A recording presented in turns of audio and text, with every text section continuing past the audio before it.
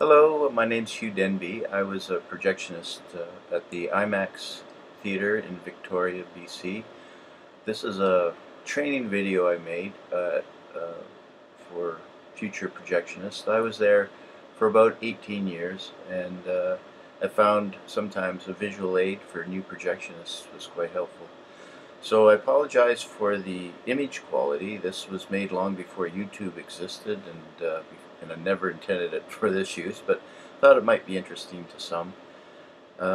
So, I'll just talk through basically what I'm doing in the video. I didn't have any narration at the time, so I just you'll see my finger point at different aspects as I'm loading the film. So it's mostly a point of view. That's me there back in 1999 or whatever it was.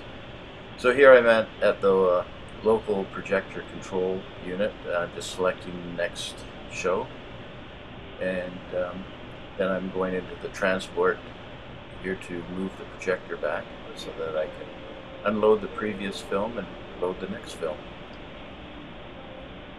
So without boring you too much with my voice, I'll just try to talk about the actual points that I'm doing here. This was a sound system we used at the time. Basically just consisted of a CD player with 3D all synced together, giving us our complete sound in the theater. This was at this time actually already being phased out for this system, which was an AE1. It was originally designed that AE1 for recording, but IMAX configured it for playback for theaters. I'm releasing the tension arm on the take-up ladder from the previous film here. Walking around to the front, put the lens cap on, hood up, opening up the transport system, film gate, input and output sprocket, sliders, and lifting the film straight out and kind of walking it out and around the projector, and manually spooling up the previous film. Thing to remember, all this film that you see that I'm touching with my hands, this is all scrap film. It's either scrap before the leader or at the end of the film. So none of the actual film that you see on the screen is touched. I'm putting on the take-up unit that feeds the film onto the projector. Okay, this is just a loop that you make to put around the film to hold it together so it doesn't unspool on you when you're moving it around or it's sitting idle. And this is called a puck. I'm just showing where the keyway is. That'll take off that, enables you to lift the old film off that you've used and put it away and put another one on.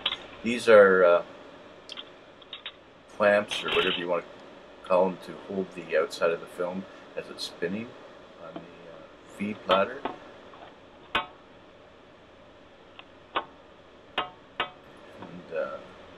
Yeah, so it's now I'm going to load the film that we're about to play through the take-up unit, or in the feed unit. Excuse me. It's been a while since I've been in the booth, and so I'm starting to forget all the terminology. It's funny, you don't do something for a while, you tend to forget. So I'm just carefully showing. This is very slow, almost slow motion. Normally I have to have done this for a few years to do this quite quickly, but this is in order to help somebody new see clearly what I'm doing. So these are particle transfer rollers. They're just sort of a sticky roller to help remove particles from the film before it goes through the projector. And that's a film flattener.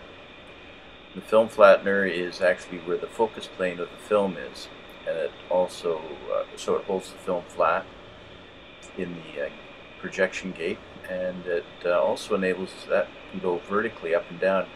If there's a bit of particles or dust in the picture, you can manually move that up and down and remove any debris. I'm just blowing, doing a quick blow with the compressor here, and sort of self-explanatory. Once again, this is just done so that new projectionists can have a reference, take it home, look at it, and try to get it in their mind what procedure is. So here's the rollers I'd cleaned earlier from the show before, and I'm just checking to make sure there's any water residue on them. So I put them there nice and clean. And then here's the film flattener that I had treated with some rain, I think we called it Rain Away, something you can use in your car windshield. We used it on here. It made it a little slippier and helped any debris not find a home in the picture, helped the debris move along quickly. So I'm just giving it a quick polishing after it's dried, a couple minutes.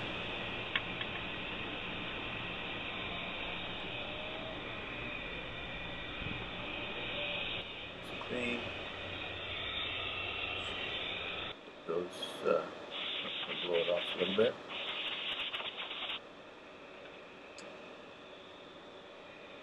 And just showing you can only go in one way.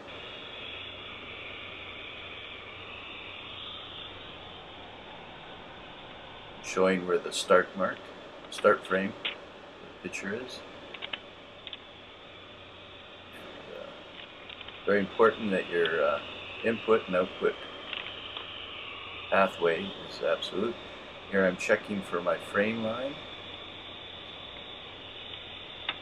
Input center, flattening the film against the rotor, and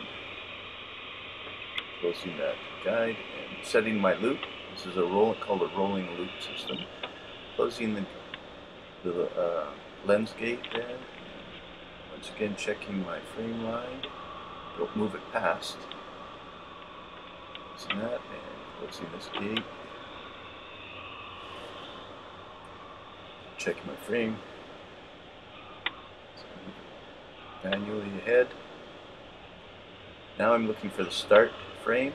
I'm going to put that right in front of the lens.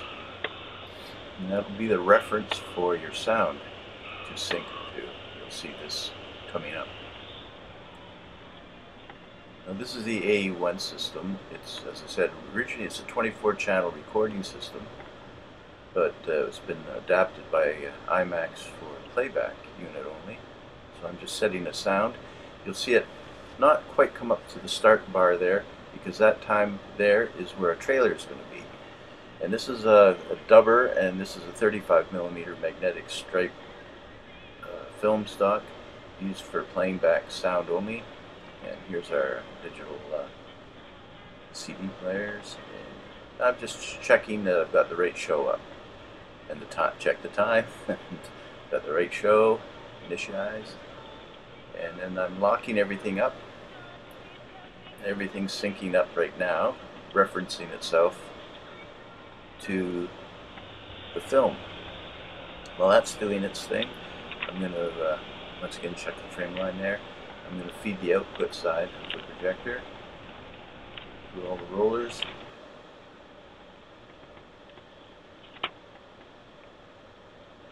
Once again, I apologize for the poor image quality. Just done a long time ago, but I don't remember what I used to film this or tape this. So this is the take-up reel. I just feed it around and roll it manually, and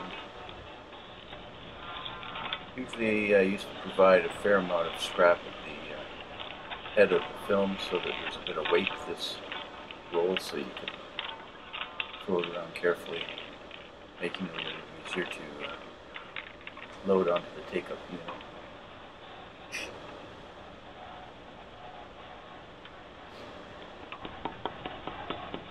Making sure everything's nice and flat and tight. That's just showing that the arm is fully engaged. Checking the film, checking the pathway through the feed.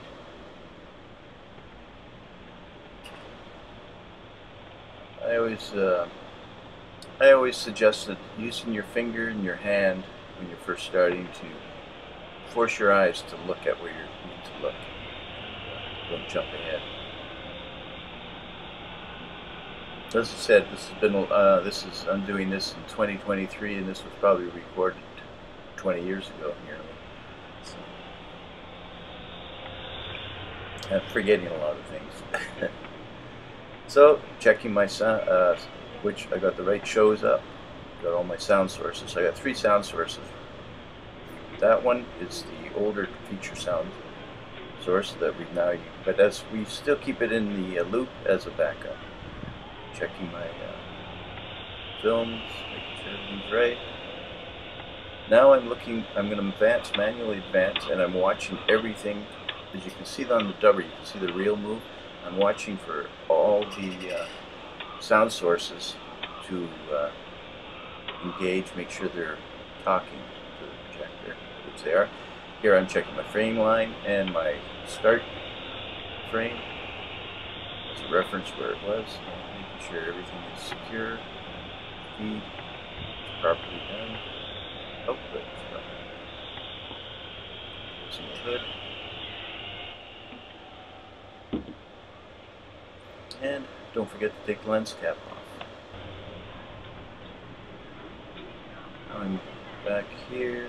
I see the 2 little indicators that everything's, the sound source are all locked up. Moving it to transport, moving the projector ahead, and I'm looking for 2 little dark, 1 dark indicator. The projector is in the play position. You'll see it come up there. It is there. Back to the main menu, checking I've got the right show, right show, right show, right show.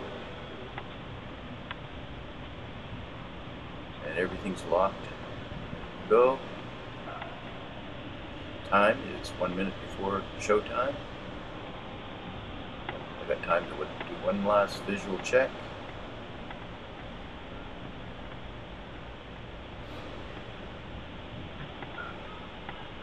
Checking show.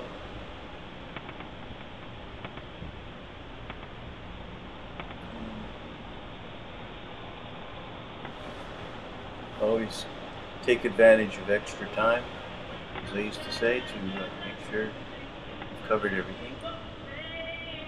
Projector booth lights off, looking down at the audience, so I'm getting ready to go. Turn on my work light. My projection is ready. And I'm calling the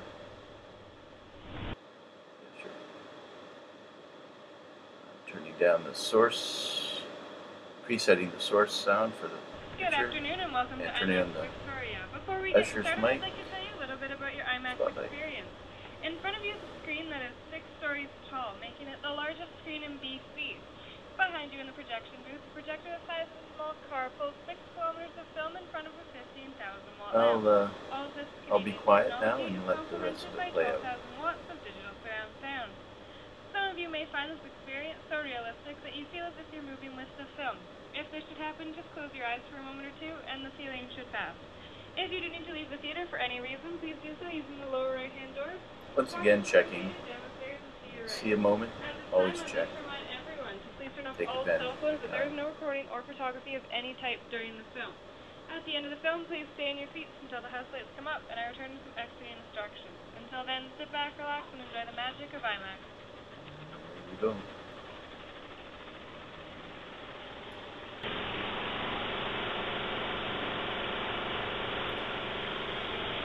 First up is the trailer. Welcome to the films.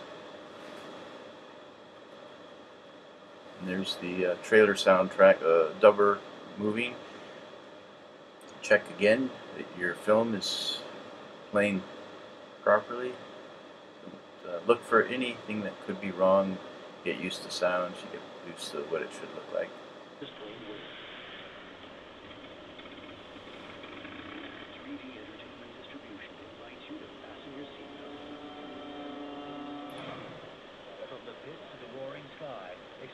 Once again, that's the soundtrack for the trailer.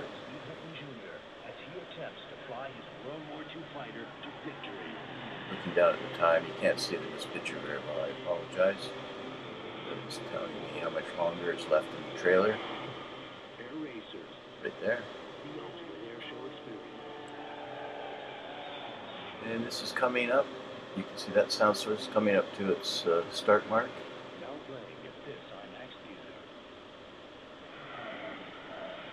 And I'm turning down the dubber sound and setting the feature soundtrack level. Walking over to the dubber, taking that off remote, putting on local control. Back, checking my picture. We are now into the feature.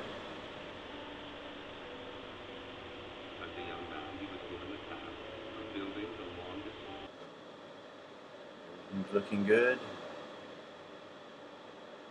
Bouncing around here, just checking to see what my next film is, so that I can put up the trailer while the feature is playing on this time slot. I'll put up the trailer for the next show.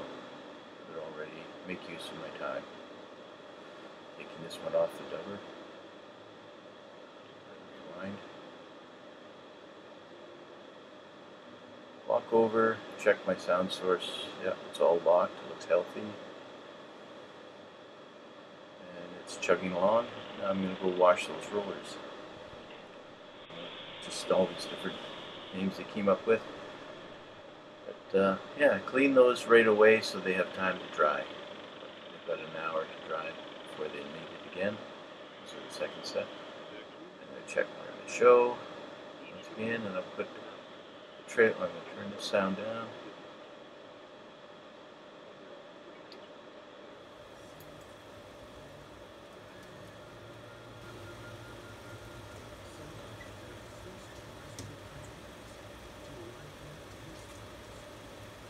This is called a dubber unit, and it was originally designed actually for sound studios or recording sounds in a studio of some sort, but it was adapted for playback only by just changing virtually the head on this thing. So I'm looking, I looked at the start mark on this playback 35mm magnetics film. There's no picture on this film, just sound.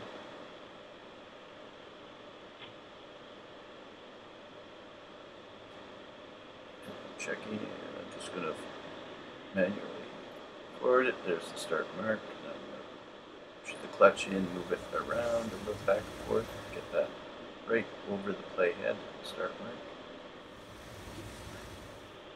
Zero the counter, take the tension off the motor. And they can sit there and wait. Go back and check my feature film. All's good. Thanks for watching.